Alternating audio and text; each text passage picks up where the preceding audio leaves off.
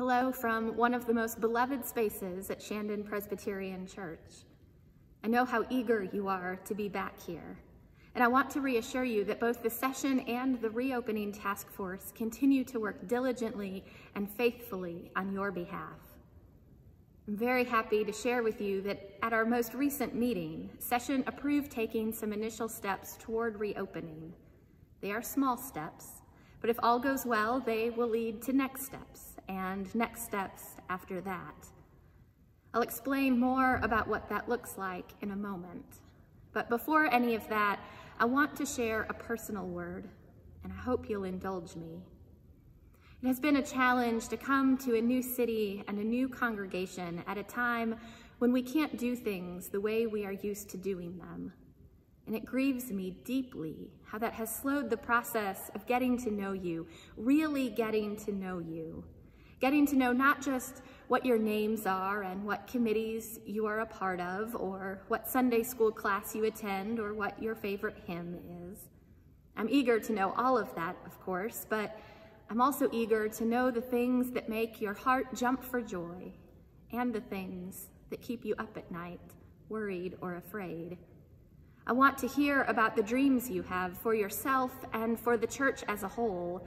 I can't wait to meet your pets and share a real cup of coffee, not just a virtual one, and watch you greet one another on a Sunday morning with a hug and listen as you raise your voices together in prayer and praise.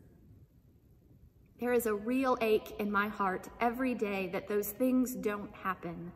I want you to know that. I want you to know because I'm acutely aware that for as much as it pains me that we aren't together yet, I know it pains you even more, because this is your place, your church, your family, and we were designed and created to be together. I want us to be together more than almost anything else in the world right now.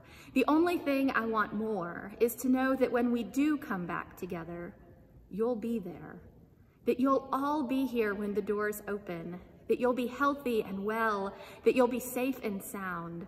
What I want even more than for us to be together again is to know that we are doing absolutely everything we can to protect you and take care of you, because that's what Jesus was talking about when he taught us to love one another. That's why we're being so careful and deliberate with these difficult decisions. It's not an overabundance of caution that directs us, not really. What directs our decisions is an overabundance of love. So if you remember nothing else from this message, remember this: you are loved deeply by me and the entire staff and the session, and by one another. You, Shandon, are loved extravagantly. But in case you need help remembering, beginning this coming Monday, you and your household, you are welcome to come and spend some time in the sanctuary. To do so, you'll need to reserve a time slot in advance, which you can do by calling Jess Joyner, our church office manager. We'll have times available during business hours, but also some in the morning or evening, because we know that everyone's schedule and availability is different. We'll leave ample space between appointments to allow for airflow and proper cleaning. The sanctuary will look just like you remember it, though there may be a camera and other recording equipment here and there. The Sowers Chapel will be arranged in a more intimate way, with prayer stations available for those who wish. The Memorial Garden will also have a prayer station or two available. That outdoor space, that is always open to you, though we do ask that you ensure, if another person is present, that you would keep a safe distance between you.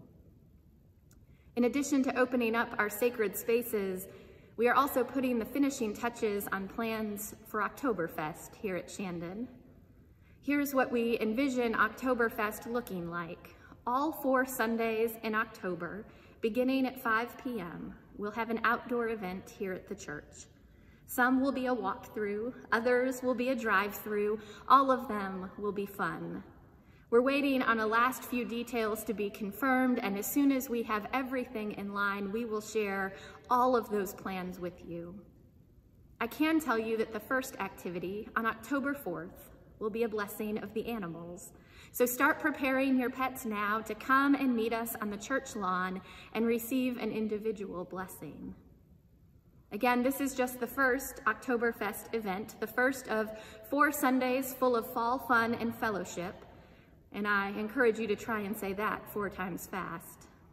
We look forward to seeing many of you, and of course, if there are any of you who would like a pet blessing but are not quite yet ready to come to church, we are happy to do that on Zoom or at your home. Because last but certainly not least, our pastoral staff are all now doing what we're calling porch visits, making visits to you at your home, ideally outside on a porch or a driveway or a lawn. But if there's a reason that being outside is not practical for you, let us know. We're also glad to meet with you here at church if that's your preference. Wherever it happens, we hope that you'll call us and connect with us. To meet with Molly or John, contact them directly. To meet with me, you can contact me directly, or you can schedule through Jess Joyner in the church office, as she has access to my calendar. So to review, come and enjoy some reflection in our sacred spaces by appointment. And mark your calendars for Oktoberfest for every Sunday in October beginning at 5 p.m. And if you would like to visit in person with your pastors, give us a call and we'll come to you. One final word is about worship this Sunday. Sunday morning worship continues to be online only right now, but one advantage to this is that it is easier than ever to have guest preachers join us. This Sunday, September 27th, Reverend Brian Ellison will join us in the pulpit from his home in Kansas City. Brian was a pastor in Missouri for over a decade before leaving that role to become the executive director of the Covenant Network of Presbyterians. The Covenant Network is one of the organizations in our denomination that has worked tirelessly advocating for the full inclusion of LGBTQIA persons in the life of the church and advocating for marriage equality. I've been a member of that board for a number of years now, so I can tell you firsthand that Brian's voice is one worth listening to when it comes to our current sermon series about holy conversations. I would be remiss if I didn't also share that both Brian and his partner Troy are dear friends of mine. I regret that you won't get to meet him in person, but I'm delighted that technology allows him to join us in worship. Take good care, and peace be with you.